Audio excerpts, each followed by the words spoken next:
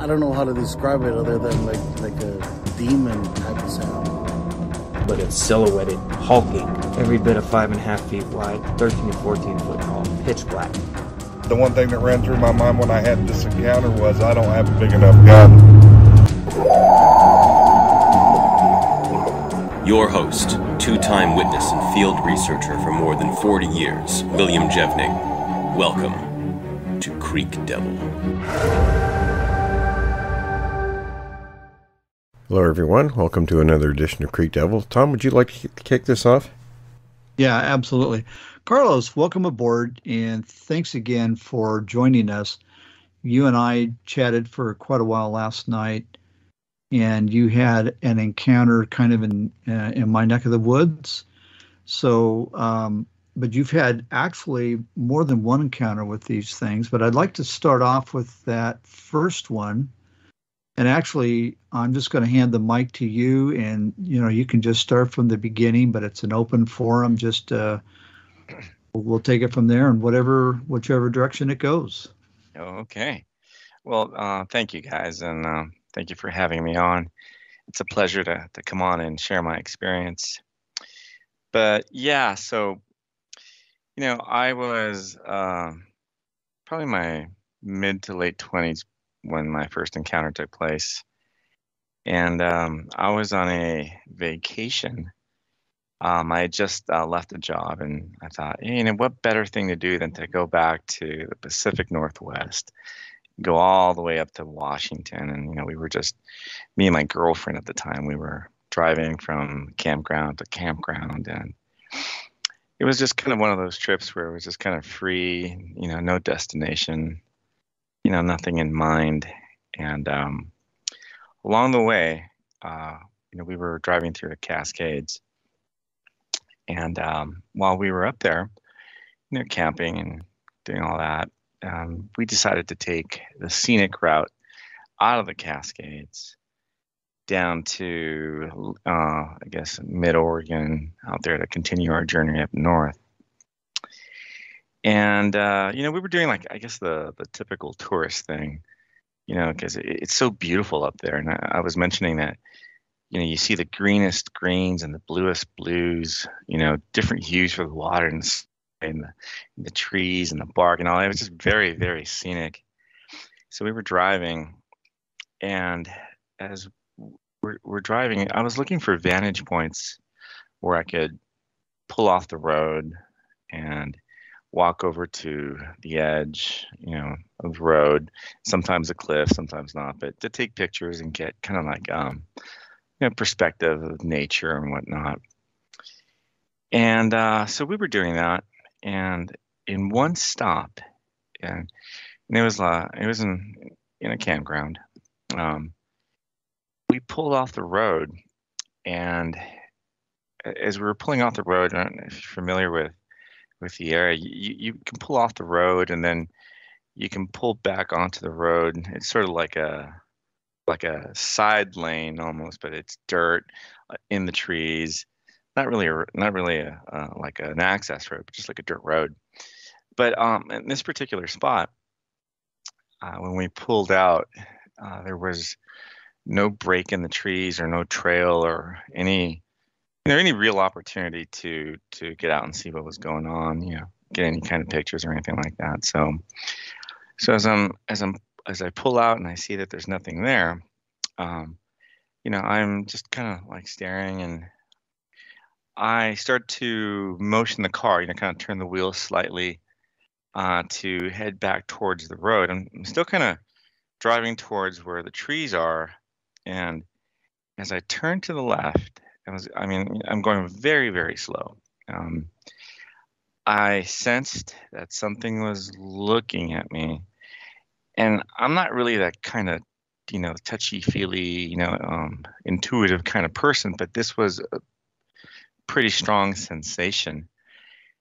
And so my window's down, right? And I kind of look straight, and I'm getting that feeling.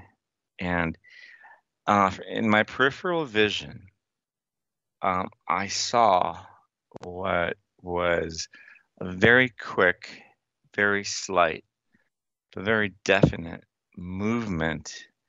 And when you see something like that, like a bird twitching, or like a cat that moves and realizes you see it, and it's just perfectly still, and you look and you don't see the movement, but you saw it out of your peripheral. That's what I experienced. I get the sensation, I kind of like look a little bit straight ahead, and then I see that movement, and I look. And when I looked, for the first glance, the first second, I didn't really see anything. But I'm letting the car roll a little bit, and I experienced that parallax kind of effect, where something in the background, and between you and the background, you see that kind of differentiation of position of objects, and that's how I saw it. As I moved, I got that parallax effect. And the first thing I saw was that there was a creature, the head and the shoulders, and there was sitting between a Douglas fir with a really red bark. And in those trees, sometimes at the base you get like that shrub chaparral. I'm not sure what to call it, but I mean it's just like green shrubs. And it was sitting between the shrubs and the tree. But I saw its head, and then as I inched a little bit more, because I'm just barely lifting my foot off the brake, and as I saw it, I kind of froze myself, and I'm just kind of barely rolling. I'm not even talking a foot a second. I'm just talking just barely creeping by. And when I saw it, I saw its head. All right. And the head was kind of sunken in below the shoulder line. And the first thing I noticed is that it was all one color except for the face. The face had like, and I describe this to you as being like a simian kind of look, mongoloid kind of, almond kind of eyes, but big, dark. Just from that glance, I saw the mouth. The mouth was it just looked like a, straight, line, I guess, between the lips. And as I saw that, I looked into its eyes, and for that split second when I first saw it, and it was looking in my direction, and we made eye contact. And I get the chills thinking about it, but we made eye contact just for that brief second, and I'm still rolling a little bit. And as I'm rolling, it is absolutely perfectly still. Just like a statue, like a wooden carving. It's not moving whatsoever. But now that I'm rolling forward a little bit, the definition of its body is coming more into focus, I guess you could say. So now I'm noticing that it's got wide shoulders, and I was probably like 15 feet away or so, and I kind of got the impression that it was as wide, or maybe a little bit wider than a doorway, 4 feet wide around there. I could see that the proportions of the face were different, and I said yesterday that big eyes, and the nose and the mouth were just different. I want to say that they were probably more. There was more space between the nose and the mouth, and that's why I'm thinking simian, kind of like ape, kind of, but human kind of stare. So as I'm rolling, I also see that it's crouched down, like a catcher, say, like in a baseball game, on its haunches, kind of, and its arms were draped. I never saw its feet, but I did see its arms drape over, and it just had this uniform color. And as you know, now I'm getting like a 3D kind of perspective on it. I'm rolling and I could see that it's lean. You know, it's not. I mean, it looked big. It looked, you know, wide, and it looked like, you know, if I was in this Toyota mini truck with a shell on it, so it was definitely taller. Then, like, if I would have gotten out and stood up, I still would not have been at its height. And even if I would have got up there, it looked like it was probably as tall as me, while it was sitting up, down, crouched down. It was just, I'm looking up at this thing, but it just looked lean, and I described it like a football player or a linebacker, someone who just shoulders wide, arms. Never saw its waist, but I could just tell that it just had this definition, a very lean definition, just lean. And as I'm rolling by and I'm seeing this, I mean, again, it's perfectly still, and once I rolled past it, now I'm like at its like I would say like at its 11 o'clock, moving to the 10 o'clock position. 9 o'clock is I'm circling around, getting back towards the highway. I'm just looking at it, and I'm thinking to myself, what am I seeing? And it's weird because I got the sensation that it's alive, it's a creature. I don't know what it is, but all these thoughts are coming into my head. My girlfriend is sitting there in the car, right? And as this is happening, I completely isolated myself from reality. I'm just staring at this thing. It's only a few seconds, but it seemed like an eternity. It's just I'm like taking in all this information, and it's just like compressed in my mind as I'm getting it, because I'm having all these thoughts. Forgot about my girlfriend, but as I'm coming around, I turn around, and she had like these big eyes, and she's staring at the thing. It's now literally at her, on our left hand side, and I go, "Did you?" And she goes, "Uh-huh." And I go, "What was that?" And she goes, "I don't know." I go, "Did we see Bigfoot?" And she's just like, "I don't know." And I could tell that it was just like completely just a moment of shock and awe. We were just, both surprised. And I suggested, "Hey, let's go back there." And she's like, "No way." In a more colorful way. She's like, "No way. Let's get the, out of here." And we took off. But that moment, gentlemen, it changed my life. All of a sudden, I felt like, something very unique, very different had happened. And from that point forward, I've relived this moment many times in my mind, day after day, week, month, years. I've relived this moment because it made such an impression on me. The mass that I saw. I mean, if you saw someone sitting in that area, like normal person, and crouched down, you would be able to tell that it's a person. And even if they were like in some kind of suit, the proportions of the body were completely different. It had big, massive shoulders. The head was in the wrong position. The head did look kind of conical as I was turning, kind of a pointy head, but the position of the head was below the shoulder line. And it was, if it had not twitched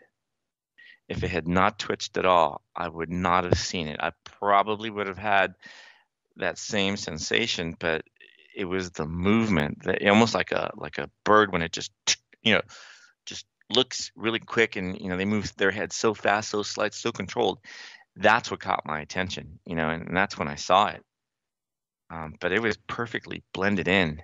I would not have seen it, and and it was just such a moment in my life that it just created a desire to know what I was looking at, and this is about 91, and as I guess you could say, more information became available through the internet and whatnot. I started looking at everything, trying to learn as much as I could about these things. But I'll never forget that moment. It was absolutely just it took me out of my what I felt comfortable with knowing that existed. I didn't know what I was looking at, but yet I knew what it was. And as I told Tom yesterday, I fall into two groups. I know they exist. I know they do, and I don't know what it is, but I know that they're out there, and I have no idea why it moved. Maybe because I was rolling so slow, almost just about to stop. Then I turned my wheels, and then I just kind of let go of the brake, and I just moved, and I just kind of pivoted on the road. Maybe it was just hyper focused and thought that I wouldn't move and it was going to move. I don't know. But the moment I started rolling back on and it twitched, that's when I saw it, and that was just it was just that moment that I think, wow, my life, I went down this path, trying to find out everything I could about these creatures from that point forward. If that had never happened, I would have never had this passion about finding out more about them or anything like that. It just would have been another day in the woods. But that's what happened. Carlos, the one thing two things actually that you said that really resonate with me, and I know they resonate with Will. When you see it, when you become aware, when you have that moment, kind of your whole worldview is, I don't want to say challenged, but it certainly expanded, right? It evolved instantly, correct? Yeah, it sure did. And then you talked about thinking about it daily. And it's, I don't know daily, but frequently. And I know that rarely does a day go by that I don't think about the experiences that I've had with this topic. It sticks with you. It's the first thing I think of in the morning, the last thing when I think of at night, quite often. Sometimes I'll go, I don't do that, but for the most part, I've spent a lot of time thinking about it. I think my worldview was out the window. Right. Well, it did. And I mentioned that this happened back in 91. I was a kid, still in college and all that. But there was no one to talk to about it, really. And I think that's it. I was left with a desire to know more, but yet not. There wasn't any really hope that I could go somewhere and talk to anyone or share my experience without being ridiculed, right? And there was a couple of times where I did try to mention it to some of my closest friends at the time, but they laughed, and it's like, yeah, what were you smoking? And it's like, and it's frustrating because having that in my mind, and then not being able to talk to anyone. I mean, I could have talked to my girlfriend, but she just wasn't the type that that wanted to talk about it. I think she was more scared than anything, and she never ever wanted to revisit that encounter, that experience. No matter how hard I tried, she just said nope. She's had nightmares about it, and she just dealt with it completely different. So that's why I say I thought about it for so long, because I really did. I wanted to go back up there. I wanted to know more about it because I just felt like all of a sudden, things that I've heard, and, I mentioned that, I grew up, in the 70s and 80s, and there was, In Search of and all these documentaries, but they were nowhere near enough. Once you see one, you look at some of these old reports and, old shows, and you think, wow, I know so much more about it now. Those shows just kind of didn't really even come close to serving the need that I had about finding out more. And with me, with the way I think, the way I am, I try to think things through and try to rationalize, and it just didn't make sense. It just, how can these things exist? How can they have a breeding population, not just, in the Pacific Northwest, but across the U.S.? How can they exist, and everyone's either lying or they're in denial? I just don't get it. And, the more I dug into this, the more I realized that for whatever reason, it's just something that is taboo in our society, but they exist. And, some of the, Native American and First Peoples tribes in the Northwest have written about this, and they've made it part of their lore, and they've got costumes and totem poles, and they're all these different names, and they name areas, because when I think of Creek Devil, I think of other places that are named accordingly because of lore and legend, and it just started, as I'm thinking about this, something, it's like something needs to happen where we find out the truth, as a society. But I don't know that we're ever going to get there. But I do know that they're out there. I just don't. It just doesn't fit in my mind how they can exist without everyone coming to terms with it and agreeing that they exist. It's just, well, I want to touch on that some more in a moment, and actually we're going to talk about, because this isn't the only encounter that you had, but. Yeah. Just touching on the reaction and why people react the way they do, because I've talked about it to people that I know, even at family reunions, some family members. There's a visceral rejection, and they're like, immediately they want nothing. They want to distance themselves from it, and they get angry.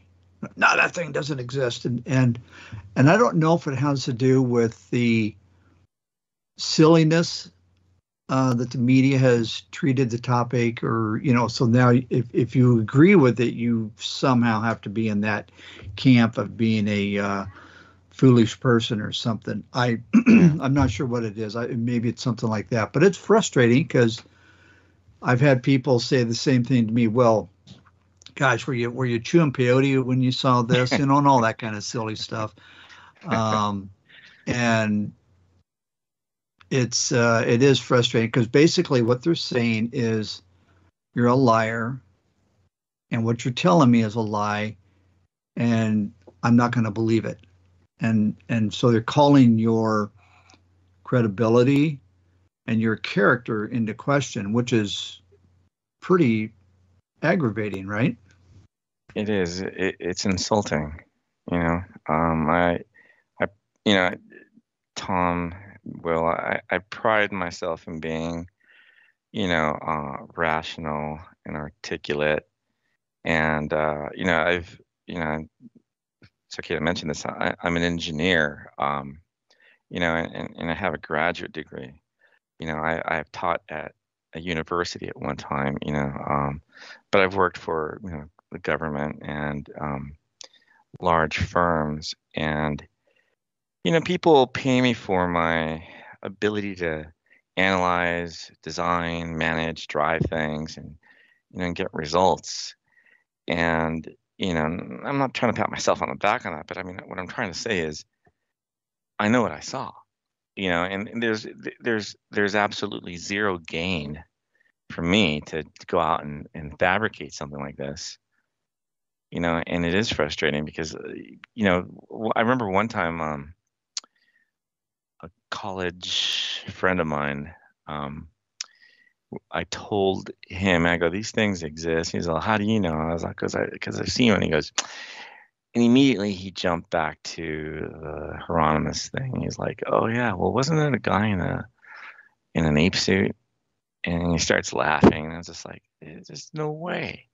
Yeah, I mean, that was back in, the 60s, and this is now, and that guy's not waiting for people still, and, and I know more about those situations, and I absolutely, in my opinion, he wasn't everywhere, and he definitely wasn't there when I rolled by that particular place, but he wasn't there, was he? No. It is so frustrating to have people bring that up, or any other silly tabloid, excuses or reasons that they don't exist. And like you said, it's insulting to call your question into character. And at some point, I'm almost like, some of these people, it's like, I've got 2 words for you. They're not thank you. It's very frustrating. Well, here's a point. You saw one. I've seen the creatures. When somebody comes along that's never seen anything, how is it that their opinion has more weight than yours or mine, who've actually seen the things? Yeah. Yeah, you're right. It's they're not really being rational about their statements, calling you, or me or whoever irrational. You're right. It doesn't make sense. You weren't there. You didn't see what I saw. And, your dismissal to make it sound like I was imagining something. Yeah, it's definitely insulting because I know I didn't imagine that. And, and it would be one thing. And this is something I've always said, it's like, well, my girlfriend was there and she saw it and it changed her life too. In kind of in a negative sense, not that she went spiraling out of control, but I mean, she did not want to talk about it and she did not want to go camping anymore, and I was just like, okay. And I understand. Yeah, she didn't want to engage. It was scary to her. And I think it was just her like a defense mechanism, self-preservation, So yeah. This isn't the only experience that you've had. What's another one? What's the other one that you were talking about? Because that was pretty fascinating as well. Yeah. So I've taken, it seems like, this has happened on vacations, and, I'll be honest, it has, because I like to go hunting. And I was out in Texas, out in the central part of Texas, more in the Green Plains area. And I was, I drove there because, you're driving with hunting equipment, rifle, ammunition, that kind of stuff. So I'm driving, and I was scouting out areas to go hunting, and I, had actually finished a session of hunting. So I was looking for the next spot to go hunting. And I pulled into the ranger station, and they, you get maps there and kind of ask the ranger about some of the areas. And, we were talking, and I was saying, hey, so I'm looking for, national forest land sections out in Texas. Sometimes you get areas where you have private property kind of in the same area, intermingled with certain sections of forest or land that's not owned. Most of the land in Texas is owned, so you get very little sections that are not private property. But sometimes they're like the back lines of properties butt up against ravines and trees and that kind of stuff that don't really belong to anyone. They're part of the national forest. So I was looking for those sections in that particular area, knowing that hogs tend to go into the ravine, little canyons, and they kind of go halfway up and they kind of burrow in. But at the same time, I was thinking to myself, and this looks like there'd be an area where if I was a creature, I would probably be able to, as we put it yesterday, right, cover and conceal, have access to properties. And then I started looking for any kind of water, and I saw that there was a pond. So I'm asking the ranger, so how do I find this road? And then they're giving me directions, right? You go down the highway. You got to be careful, between this highway and this highway, there's like a break in the trees. And if you look carefully, there's a little marker there that says, it's route, so-and-so. And he goes, you take that and, you go down and you get to a campground and whatnot. So I'm, saying, okay, thank you. And take my map, go. And I found this road. So I'm turning into this road, and it's basically a dirt road coming off of a state route. And it was probably about 2 miles, I'd say. And so I get to the end of this, and there's like a little campsite.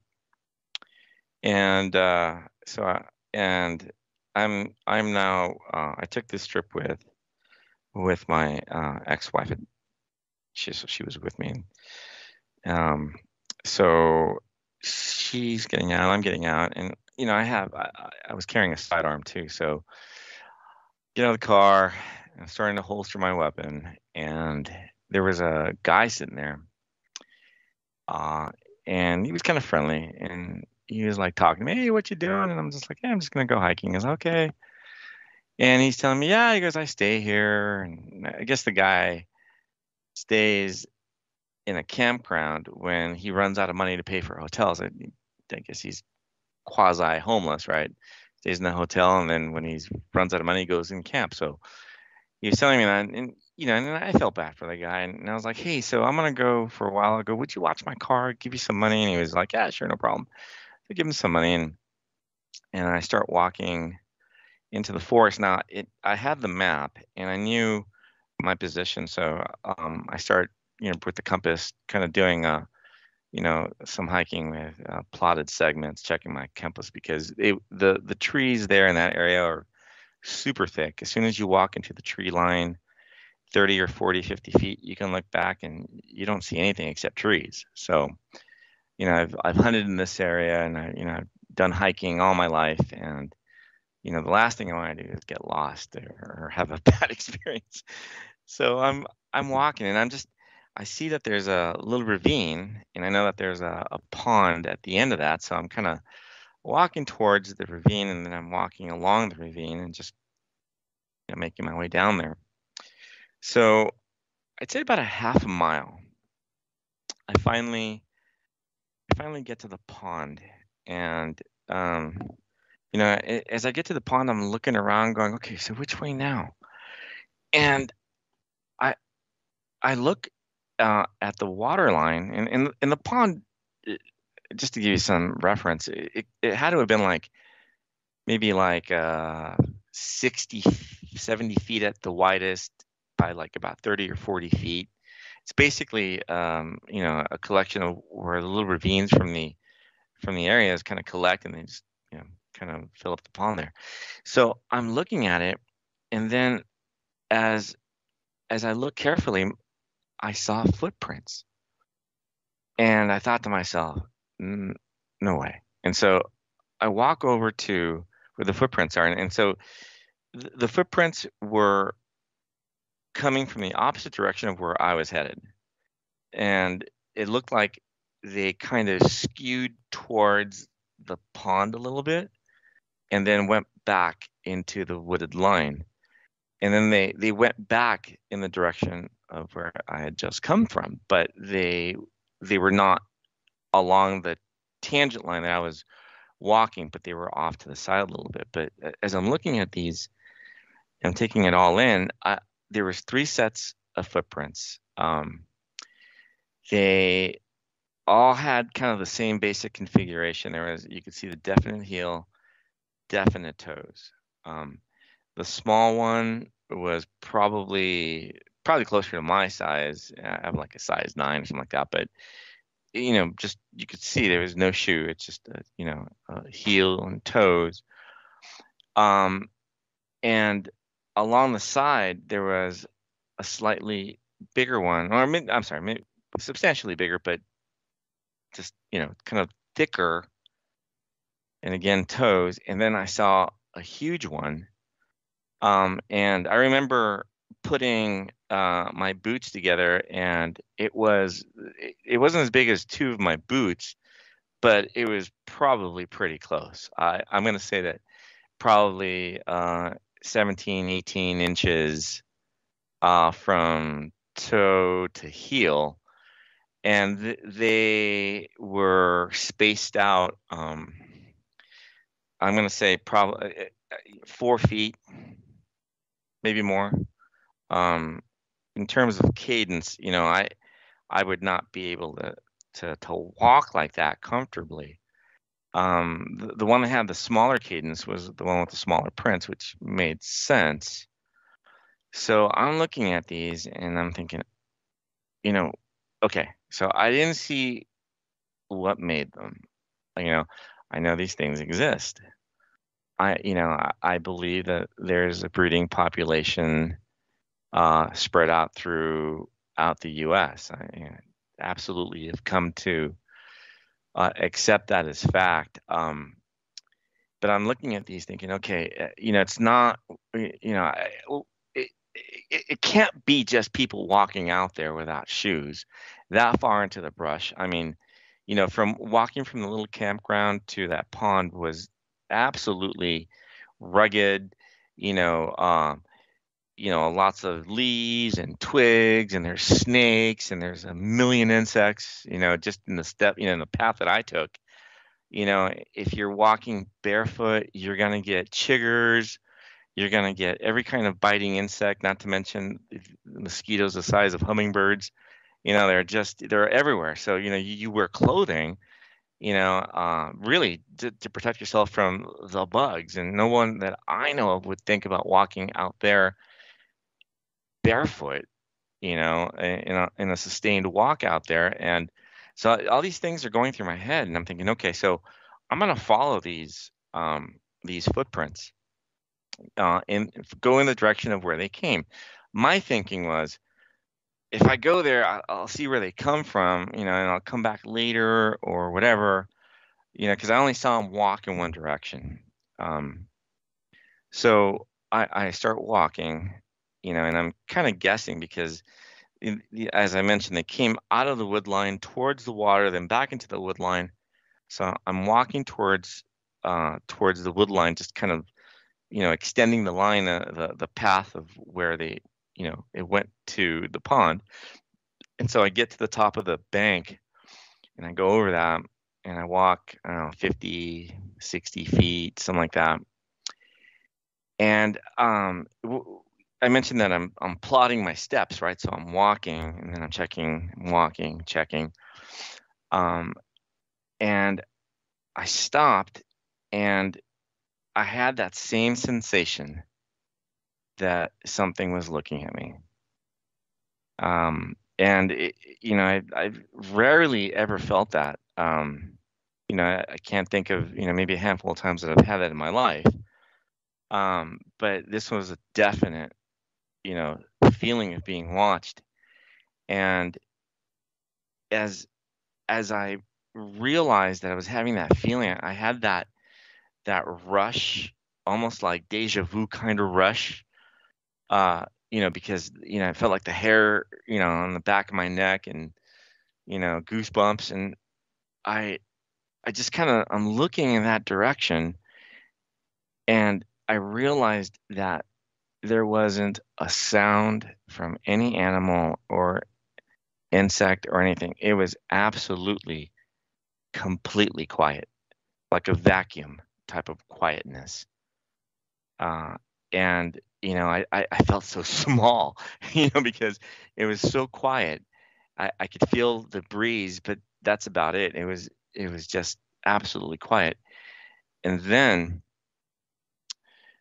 I felt and or heard like a very guttural, like, like, almost like a, you know, like something out there, you know, kind of like almost like frustrated or exclamating, like, you know, from breath or maybe saw, you know, just kind of like, just, you know, but I can't say I heard it alone. I think I felt it more than I heard it, but I definitely felt it, you know, and it was bizarre. And I kind of got the feeling that I shouldn't be there.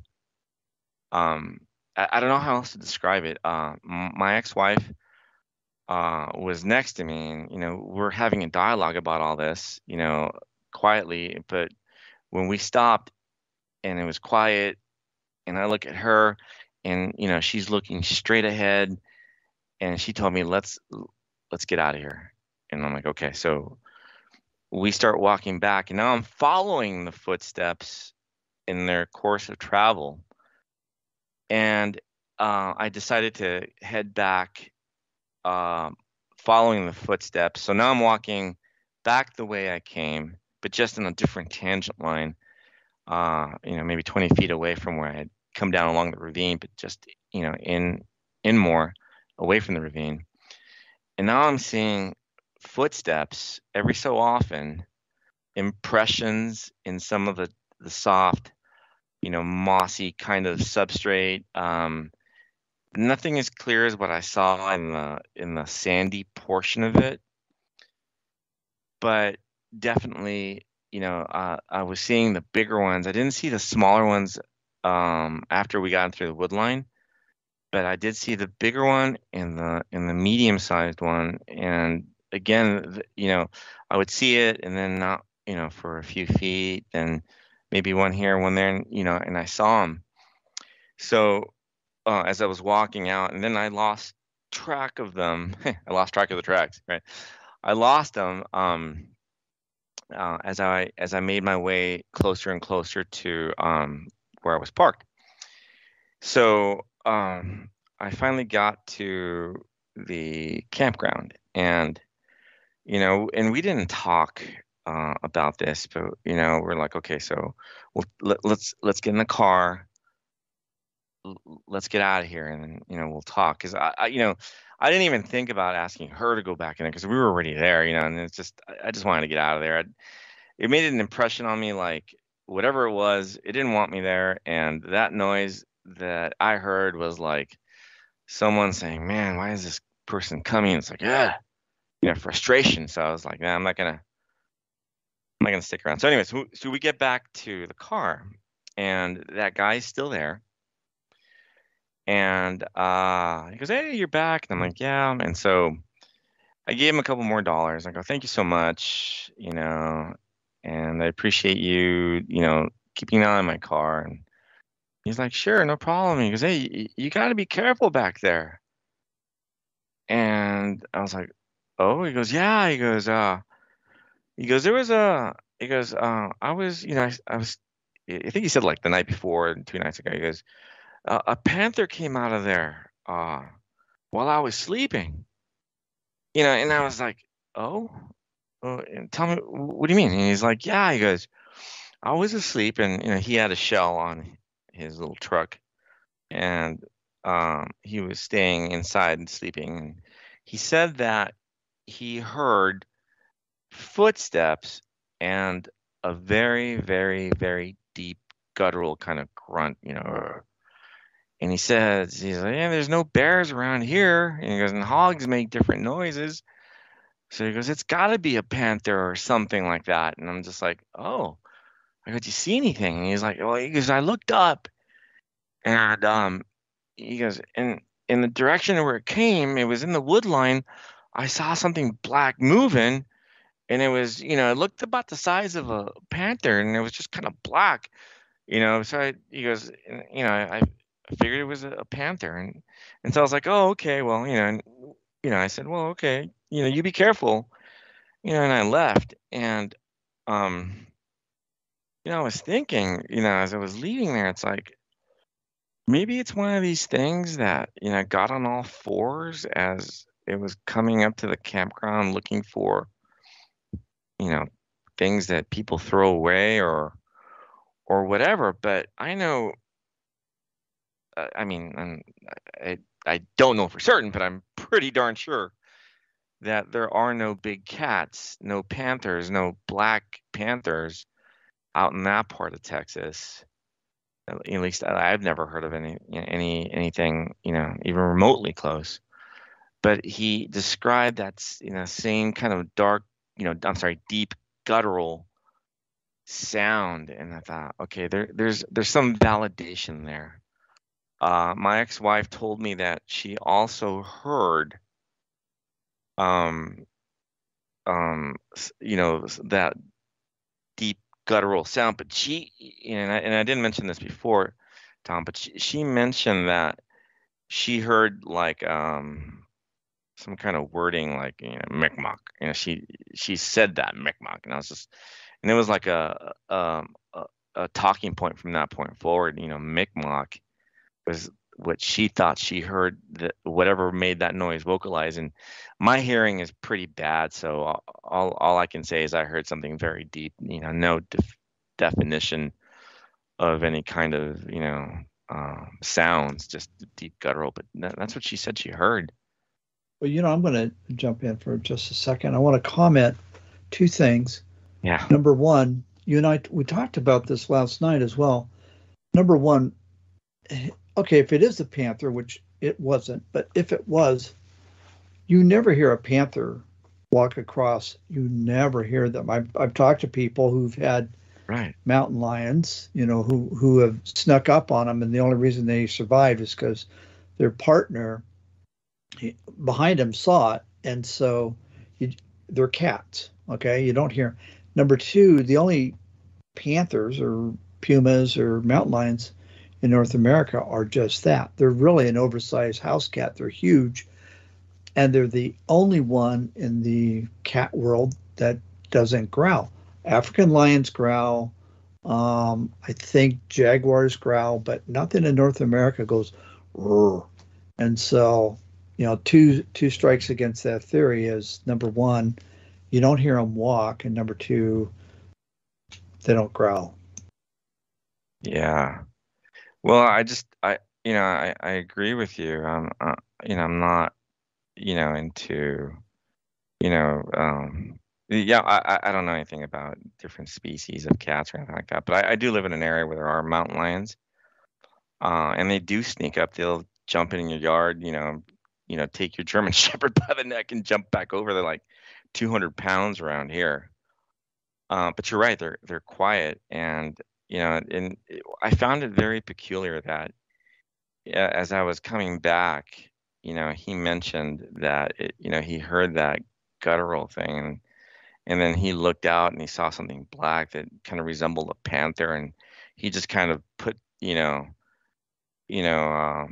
don't want to call it a fact, but observation element 1 and observation element 2, and came out with must be a panther, because that's probably the only thing that he could have maybe related to in his experience of something black crawling around that makes like a deep growl. But yeah, I just to me it was it was validation that there's something back there. But those footprints,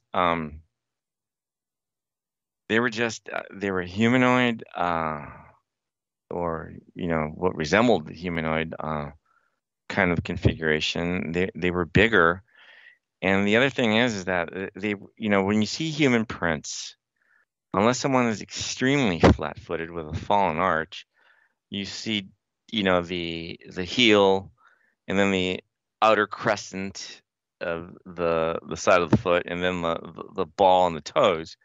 That's not what this was. This was like the shape of a foot, wide and long and heavy. I mean, I wasn't leaving tracks in the substrate where I was seeing him, as when we went into the inside, but backing back towards the little campground, but they were there. And, I have to think that if I saw them and they were still with pretty clear definition, that they would have had to have been made, in the last day or so, more than likely, because it does rain out there.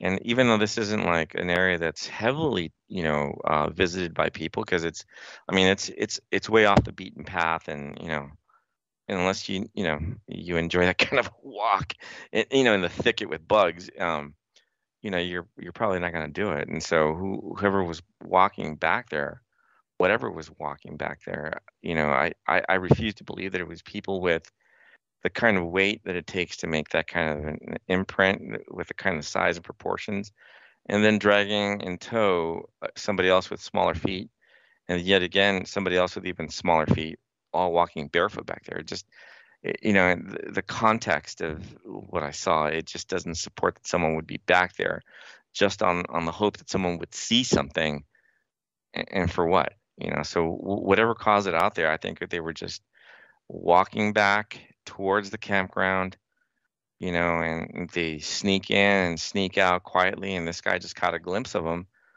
because, he was asleep but not really, and heard them. So I think that it all kind of happened probably within the last day or so, certainly from when that guy was there, which I think, he'd been there a couple days at the most. So something was in there as well. Yeah, no, absolutely. And footprints, I mean, you said what, 17, 18-inch on the big one? Yeah. Yeah, that rules out a person, period. Nobody, just sorry. And flat-footed, like you said, like a lack of an arch. Yeah, and by this point in my life, I'd kind of, I read all the different articles, listen to all the good podcasts. I've had, conversations with people about some of the attributes of these creatures, at least from a personal experience, realm, and, I've seen a lot of information, that I consider, valid and, done right and judicious and, fact-based. And the one thing that I'd say is that when you step on the ground, if you're walking barefoot, in those areas, and you're not used to, walking barefoot in the thicket in Texas where there's all that stuff, I mean, you're going to get cut up, and you're going to be tiptoeing, and you're going to be stepping, not with, 4-foot cadences as if you were, running or hopping. You're going to have a tenderfoot kind of a pace. You're going to be stepping on rocks, stepping on, anything to cushion and protect your foot, and that's not what I saw. I saw, foot marks that were from a weighted, physical presence sinking into the substrate. Well, and there's another good point here, and that is going barefoot in the woods is just not a thing anymore. I mean, it's, I think in our, going back a couple generations, grandparents, more of a agricultural lifestyle, it might have been more common for people to go barefoot. They don't do that today. It's, shoes foot coverings are very inexpensive, and easy to come by, and just nobody does that. And even if they did, they're not going to have a 17 or 18-inch foot. So I think that pretty well, that kind of nails it down. And then the grunt that you heard, and all of that. And then this other gentleman that was there, the semi-homeless guy, he validated that. What would prompt him to say, hey, you got to be careful out there? I think the answer to that is that it caught him off guard. He didn't know what to think. He sees me going in there, armed or whatever, and he just felt like, hey, yeah, you're armed, but whatever's out there, there's an animal out there was the message. And even if you're armed, from his perspective, it was a big cat. That may not be enough. And I would have to agree with him, except that, I know it wasn't a cat. Whatever he saw, I'm pretty sure it was a creature that doesn't necessarily get noticed as much, because it's in this corridor. And I mentioned where it was, in the corridor of trees. It's super thick, and it runs along the back of these properties. And the only way to get there is through these access roads or cutting across from somebody's property. So whoever's coming in and out, it has to go through there. Anything else that is staying back there, is under concealment most of the time, and it's dark even during the days there. So whatever he saw, he just assumed it was like a cat, because that's the only thing he can think of. But no, I know couldn't have been that, and whatever was leaving those prints obviously was not a cat. Well, we have a couple gentlemen down in Texas that we get very frequent reports from, Joe and Walter, and they never come back empty-handed. When they go out, they look for these things, and I think Will can probably speak to that a little better than I can, as far as the temperament, I think, of these creatures is a little more aggressive. They're just a different breed of these things down in Texas. So yeah, it seems like they would need to be, because I think in the Pacific Northwest, they can flee pretty quickly. I'd say at least in the area that I saw them. But out in Texas, I mean, I've heard that even like I mentioned, like in the eastern portion of Texas, as you get, closer to Arkansas and Louisiana, and some of these sightings that take place, like in Sam Houston National Forest, these sightings take place not very far away from people's houses, and I think that they probably get skittish because they do have confrontations with probably dogs and hunters and whatnot. Maybe just thinking it through, I mean, it makes sense that, if you'd probably have to scare things off more than you would out in the Pacific Northwest. Just a thought, But yeah, that was. No, I would agree. It's I think the creatures are adapted to whatever environment they're in, obviously, because that's how they survive. And so, well, listen, you got to stay in touch with us. Okay. It was a very good conversation and hearing about your encounters, and of course, I took particular interest in the first one because I've camped in that campground and I know it very well. Yeah. So yeah, really fascinating. Thanks, gentlemen. I really appreciate you guys giving me the opportunity to put this out there. It's therapeutic. It really is, and it is. It's like yeah. I know the feeling. Let me tell you.